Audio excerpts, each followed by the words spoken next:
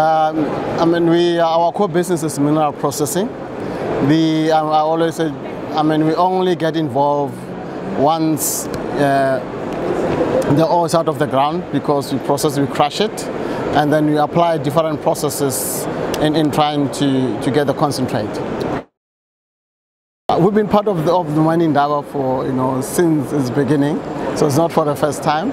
And we are part of South Africa, Team South Africa. I mean, we are here with the Department of Mineral Resources, and not only we are here to showcase our capability as an organization and celebrate we are about 84 years old this year, so it's part of that as well. Look, I was not here last year, but what I pick up from my colleagues is to say that the mood is much better. And I can't agree with them, because I interacted with quite a few investors, from outside, and I pick up that. And I was at Down Under, so I pick up that mood at Down Under, and I can see it here as well. But again, even the commodity prices is one of the reasons why you see, so many. I don't know in terms of what was here last year, but I feel that this is more than what was last year. Okay, perfect.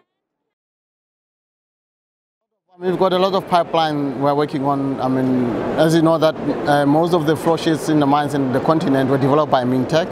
So we are now working on a technology to treat mine dumps. So we are still at the piloting of our refloat system.